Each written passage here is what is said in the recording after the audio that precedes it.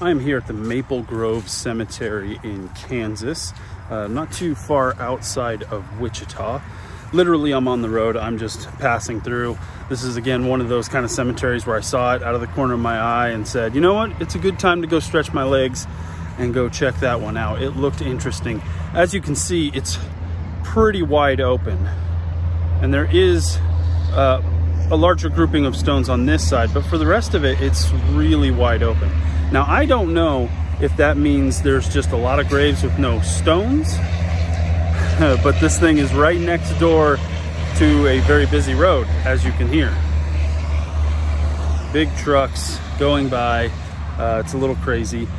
That's why I'm not doing a whole lot of talking at this particular location. It's very noisy. Plus, it has started to rain.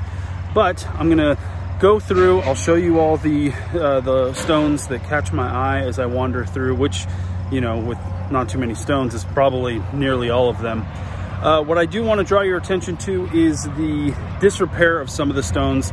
We have ones that have fallen over. We have ones that are crumbled and just kind of piled up around the base of where they used to stand.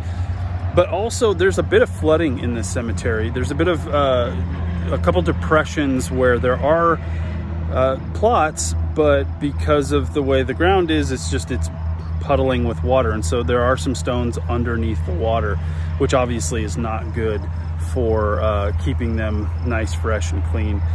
So just take a look at this little roadside stop that I made, and I will see you on the next one. But remember, until then, be safe, be respectful, have a good one.